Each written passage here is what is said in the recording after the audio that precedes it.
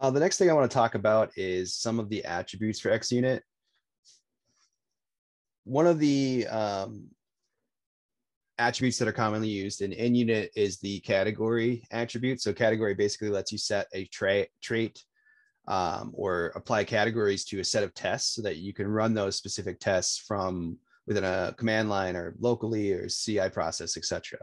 xUnit doesn't have the category attribute, but it does have what's called a trait attribute. And that is basically the same thing as a category. So if I go down here, I could go trait, and you can actually see that it tries to guess what I want to write here. So I'll tab that out. And then basically, if we look at the trait attribute, it's made to allow us to apply a name and a value to the trait. So if I put category as, let's see, API test, and then save, let's build to just in case.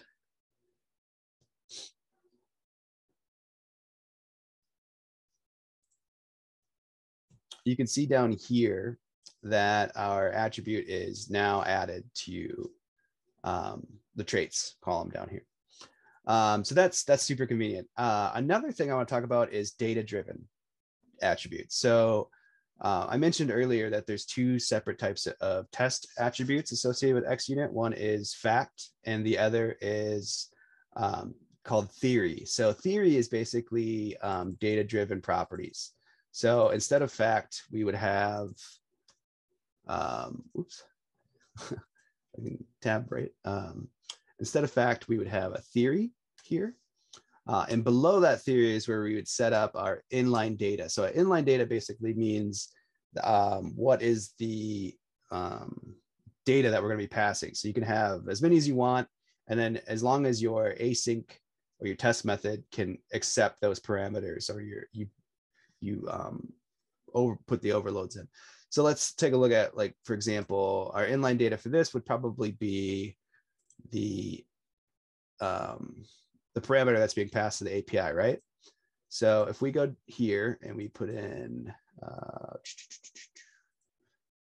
what's happening here is it's complaining because my test method doesn't have the parameter yet. So we will add a string and say brewery, right?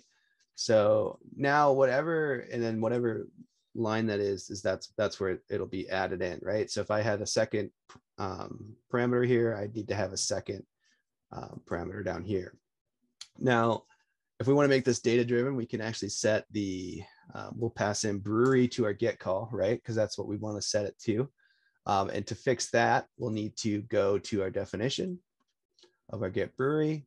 We'll need to make sure that this accepts a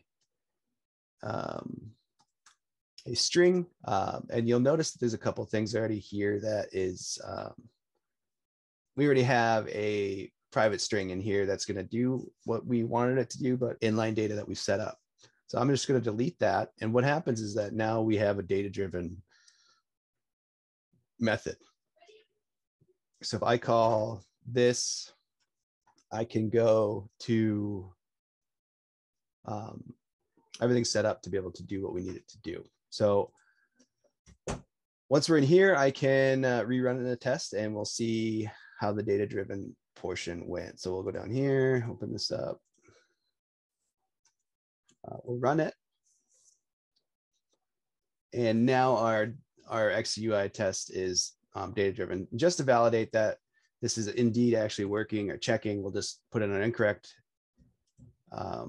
name there for our city, and then we'll run it again. This time it should fail. Expected, etc. And that is basically the four basic attributes that you would use for xUnit on a daily basis on most calls. Now, things will change, obviously, as you start to use more and more complex data and your data sets get larger. But beyond that, that's really the meat and potatoes of xUnit and using xUnit for API testing.